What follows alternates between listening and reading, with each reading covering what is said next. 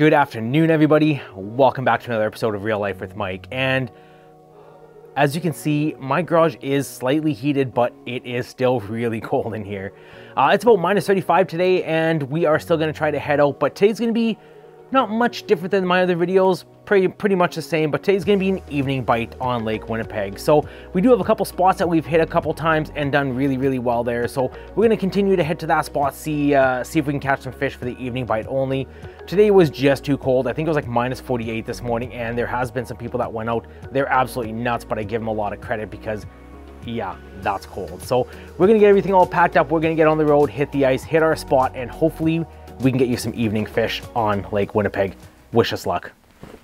All right, I think I have everything all set up now. Of course, we do have the Sony EV10 up there. We have the little GoPro 4 filming the live scope, and then we have the old unreliable GoPro 9 on my head. So we're gonna keep an eye on that, see how well it does. Maybe it's gonna do a little bit better now that it has some competition with the new Sony, but I don't know. So far we had one mark that came in, nothing crazy yet, but we're gonna wait for the evening bite.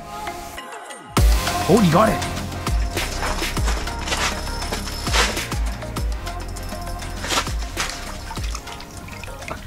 There we go. That's a good start.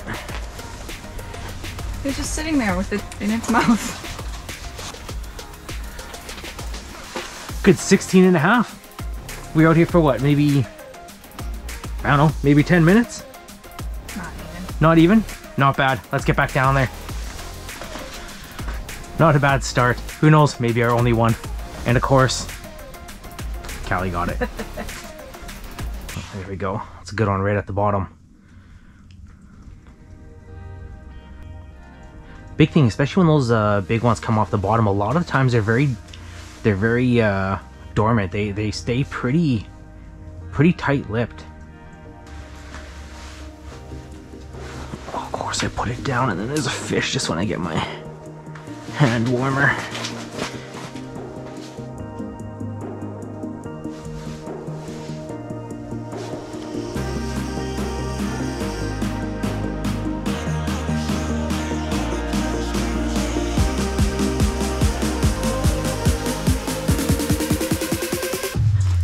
There we go. There we go.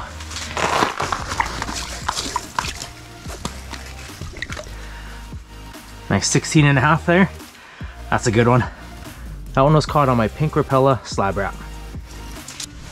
All right, one and one. It is a pretty slow day, I must tell you though.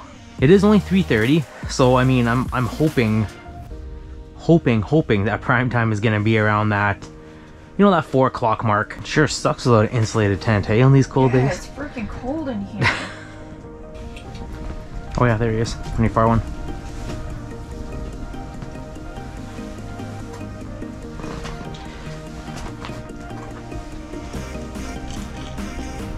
Oh, don't turn around. Oh, here you go.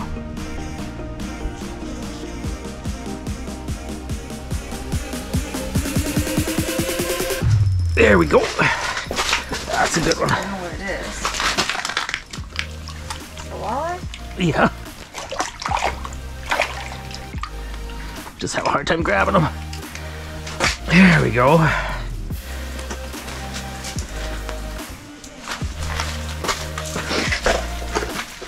$19 and a half. That is a nice one. I like it. Nope. That's a good one. That one fought a bit, that's for sure. We had a hard time getting that one. He was picky. I like to play games. They did, yeah. Oh, there he is. He just came ripping around and over. You see on the screen. And that one got him on the jig in the middle. I do have to admit, this is probably one of our chillier days we've had in the non-insulated tent, but I guess we should have known a little bit more to bring the Buddy Flex for a booster heater. We do have the big Buddy heater running right now on full, but same thing. When it gets to minus 40 with heavy winds and an uninsulated tent, can't expect too much. As you can tell, there's not even a lot of, you know, thawed areas in here. Just right above the heater is a little bit, but I think next time we head out in this temperature, we'll have to bring a secondary heater just to keep warm.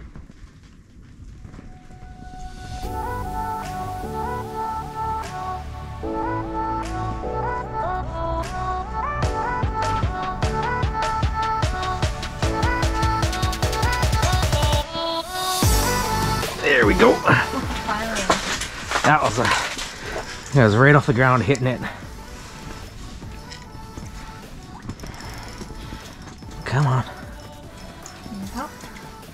No, I don't think so yet. Oh, come on. Oh, that's why.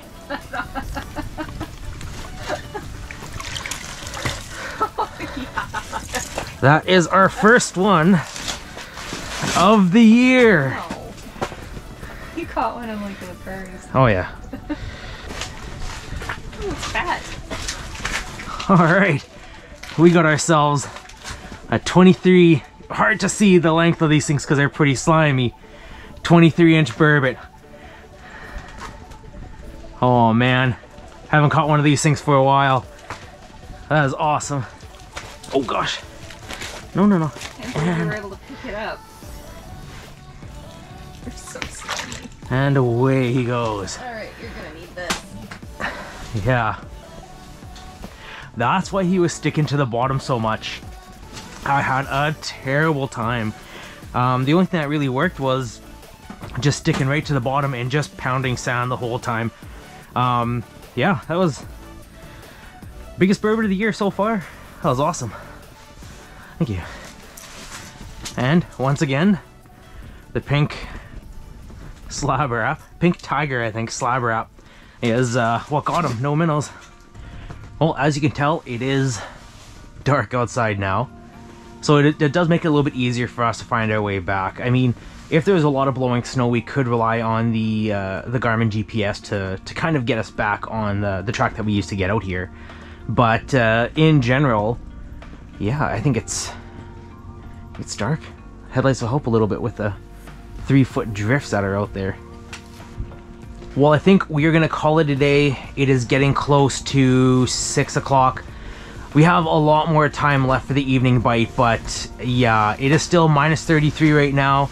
I think with about 40, or last time I looked, it was just over 40-kilometer winds. So not sure if you'll be able to see in the video, but the tent's rattling pretty good. There is not one spot of this wall that is not frosted, and we are starting to frost ourselves. So this is gonna be a really short video. It's gonna make it very easy for me to edit, which is really good. I mean, other than the fact that we caught that like almost 20-inch and 20-something inch burbot, I had a really good day.